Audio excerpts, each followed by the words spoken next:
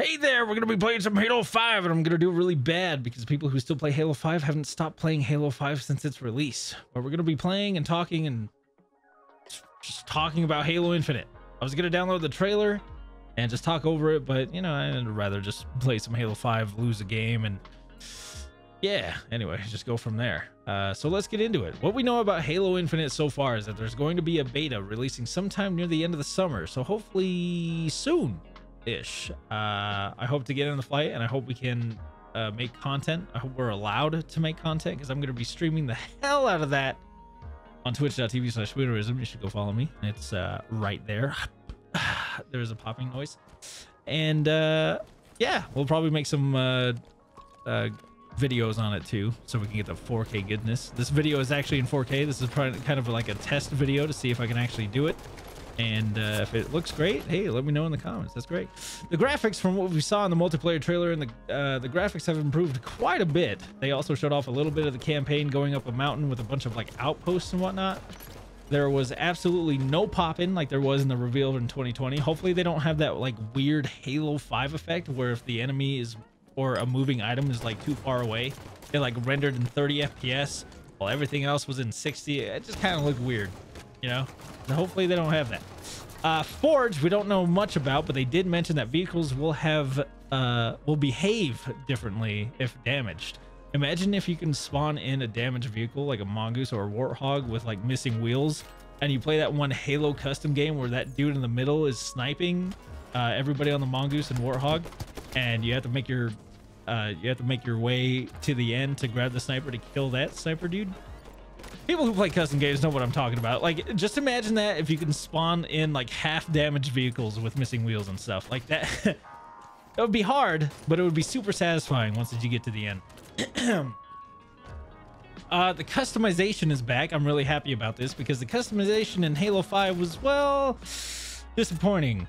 So seeing them going back to the Halo Reach style with like the Halo 3 Reach armor direction really makes me happy. The armor in 4 and 5 all kind of just blended together. Too many of the same helmets with different like rarities and patterns and whatnot. It was kind of like, you know, you couldn't customize your shoulders or anything. I'm happy to see them going back to this style of customization. Armor coatings, I was skeptical of these when they first announced them. Like, you couldn't choose your Spartan colors anymore. Like, no more primary or secondary colors. It just kind of seemed off to me. I think it would be better if you were able to choose what color you wanted, but the armor would have different patterns. Like, the armor coatings would have different patterns. So for example, the Achilles thing that I'm wearing, if you notice on the thighs and the legs and the arms, they have like this set gold piece that you can't change. I think it would just be better if you could customize that color overall rather than just getting rid of colors in general. But from what I've seen, the armor coatings seem really dope, so I'm kind of curious to see what kind of armor coatings they'll have in like battle passes and stuff. And speaking of battle passes, the ones in Halo Infinite do not expire, so if you burn yourself out for a bit, or you don't want to, or you want to play another big game that has come out later this year, because damn, what a year we have. Well, you can come back and see like an armor coating that you like, and you're like, where is this from? And your buddy's like, oh yeah, it's from like 2 season passes ago. You can actually go back and buy that season pass and put your progression towards it, which is really dope. I really like that. They'll also have limited time events. That samurai armor, I believe, is limited time, so it's kind of cool. They have that like Halo 3 recon style, but just not as exclusive. It makes me happy when they do stuff like that. I will try my best to get every single limited time Halo armor ever, as like Halo Infinite looks like it's gonna be great, man, and I'm super stoked for it. Maybe they'll add like a 24-hour store, kind of like what Fortnite does. Every 24 hours, just some different coating or armor set or whatever. I wonder if they'll also have like some type of currency where it's like in Fortnite you have V-Bucks, or Warzone you have COD points. I wonder if they'll have something like that, so like you buy one battle pass and then you can earn that currency, and if you complete that battle pass you can just use that currency to buy the next battle pass and so on, so you only pay 10 bucks essentially. I wonder if they'll have something like that. Or maybe like an MCC type of deal. I don't know. The grappling hook, I was kind of scared. I thought it was going to be like a all the time thing, but apparently it's a pickup, which is awesome.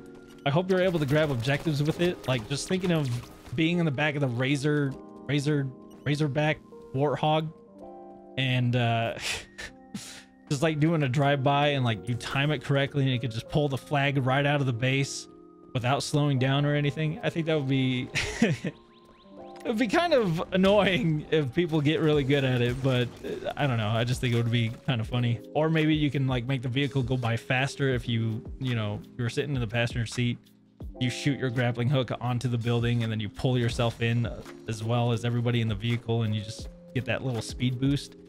That'd be kind of dope. Segue! Did you know that you can save 10% off by using code SPOON at checkout at gamersubs.gg and also save 10% by using code SPOON at jinx.com? Well, you can. I just thought I'd, you know, shout that out. The links are down in the description if you are interested. Now let's get back into talking about Halo Infinite. The overshield and camo, you no longer just walk over it and it automatically activates. You pick it up and you can choose when to use it, which is kind of interesting. And if you don't use it, if you die with it, the other person can pick it up, which will be kind of weird. I'm kind of curious to see how the timing will work with that. The AI voices, you pretty much have your own Cortana. Hello, Cortana in multiplayer. You can have your own AI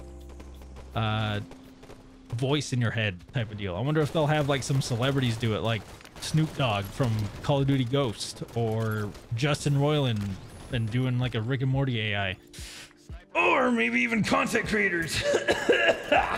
That'd be awesome. You know, I'm just throwing that out there. 343. I mean, I'd gladly yell at Spartans. You know what I'm saying? I'll be okay with that. You know, or maybe they'll have some creator codes. Who knows? Big Team Battle is now 12v12. I'm actually really excited for this. Never really played Big Team Battle that much, but I might be doing this for the Big Team Battle game nights while everyone's building like their Forge maps and Forge game modes and stuff. So we'll probably do some game nights on Halo Infinite on Big Team Battle, and it'll be, you know, versing viewers and stuff. It'll be a lot of fun. If you want to join in on these game nights, I normally do it on the last Saturday of every month around 8 p.m. Eastern. We have Halo 3 and Halo Reach installed. So if you want to play, make sure you have those installed, and we kind of just set voice chat to all and we just have a good time. It runs about for maybe sometimes 2 hours, sometimes 3, depending on how much fun we're having. So if you do want to check that out, be sure to follow me on Twitch. The training area. This is actually great. I love when games add a training area so you can get used to how guns shoot and how many bullets it takes. They also added bots, which is really nice. It's really nice to know knowledge, you know what I'm saying? Really happy about that. And last but not least, no more red versus blue. So whatever way you customize your Spartan is the way that you see them. And they have red or blue outlines for allies and enemies. I wonder how that's going to be with some of my buddies who are colorblind. I wonder if maybe you can customize your HUD to whatever colors you want, to whatever helps, you know, the colorblind folks. Maybe go back to the Halo 2 emblem over your teammates' heads. I don't know.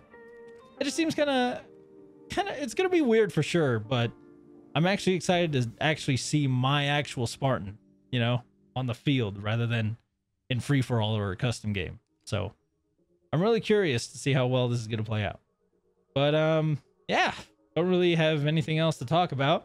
But those are my thoughts about Halo Infinite so far. Can't wait. Hopefully I can get into the flight so we can soak up all the goodness from that game. I think it's my most anticipated game this year. Battlefield 2042 is literally right behind it. Back 4 Blood, Forza Horizon 5. Woo! So many good games coming out at the end of the year, man. So it's gonna be a good year for gaming. Anyway, let me know what you think in the comments and we can get a discussion going. And we'll see you in Halo. Peace out.